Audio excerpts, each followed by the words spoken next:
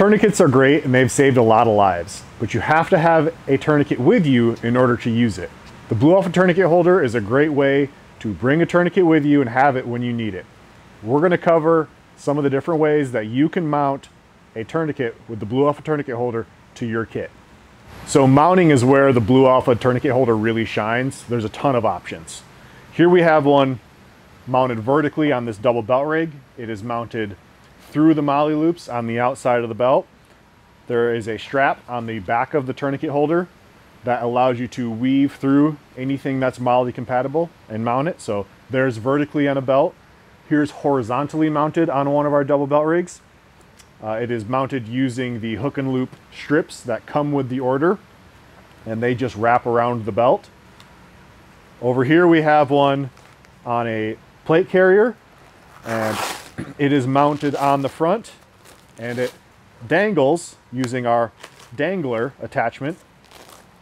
And this is a really convenient way to attach to any large panels of hook and loop, and you can keep a tourniquet right in the front there. It's compatible with any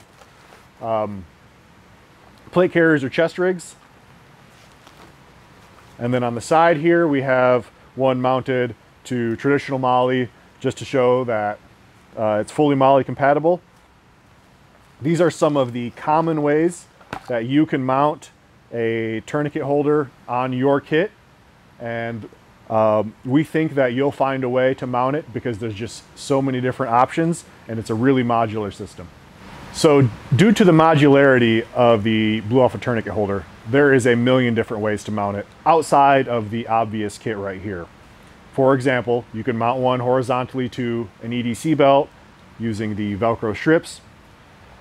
The Dangler here is an awesome accessory. It's just a big piece of hook and loop that you can mount to anything that's hook and loop compatible, like the headliner of a vehicle or an infinite amount of other things. I also have one mounted to the grab handle in my vehicle on the driver's side using the Velcro strips. You could mount one to a backpack, whatever else your heart desires and whatever works best for you.